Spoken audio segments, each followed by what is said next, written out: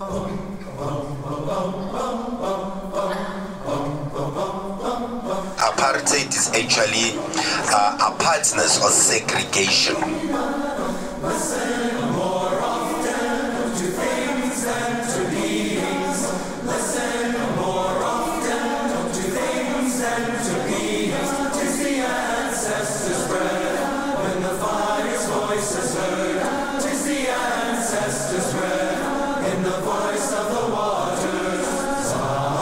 Everywhere you went in South Africa, there were different signs. Whites, non-whites, that's how it went. I will come and hand out tickets. The tickets will be classifying you that are you white or non-white. You enter the museum on your ticket, and the non-whites are supposed to have a more difficult experience getting into the museum because of that. We were walking in and he had everyone's ID photos to the right, and it was struck me as almost too familiar, the way that we can oppress each other with, requiring documentation of this and that and just setting limits around each other. Seeing the maze that they had to go through and kind of the caged walls, I think that's going to stick with me the longest and the deepest. When we had the uprising, my mother was part of that, which was the students. My mother was part of those students. And she was caught by the police. She was kicked in the ribs until they turned green.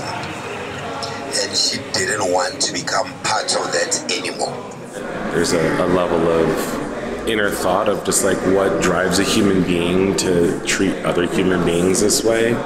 I was unaware of the history of nationalism that led to apartheid. You kind of only see it as this idea of black versus white, but it's reflecting very interestingly what's going on at home. Seeing the struggle that this country has gone through for civil rights and equality, you can't help but stop and think about what's going on in our part of the world. It was a very stoic reminder of how easily hate can become the normal thing. When you're walking in the city center of Johannesburg on the sidewalk and a white person approached you,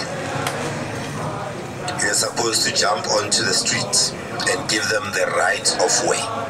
This all has happened in the last 40 to 60 years. A lot of the numbers and the dates that they're putting up on the walls and the dates that I'm reading are ones that have existed in my timeline.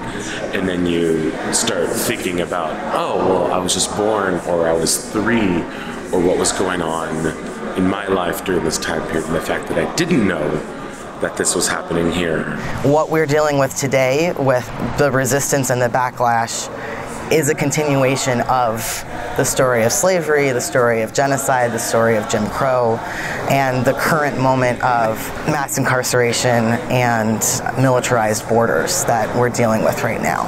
So what does truth and reconciliation look like?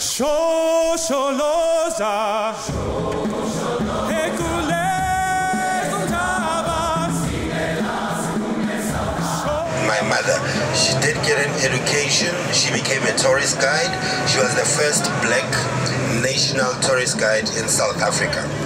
And after guiding for a couple of years, she left tourism and she opened up her own restaurant in Soweto. My grandmother wouldn't even leave her bedroom. She was scared. She'll tell my mother that, do you know what? As you are bringing white people here into this house, if the police come, I'm not involved. You can change the laws, but it is very, very hard to change people's minds. We don't try to change people's minds. We simply tell people who we are. She never wanted a white person in front of her, and she always used to submit to a white person. And it took my grandmother for about 2.5 years to start recognizing that now things have changed. But today she doesn't do that anymore because she now knows we are all equal. It really makes the music that we're about to perform all the more important, I think, for us as we go back to Boston, as we go back to the States. That's certainly my hope, that we'll be able to learn, we'll be able to change hearts and minds in new ways based on the relationships and the perspectives that we gain here in South Africa.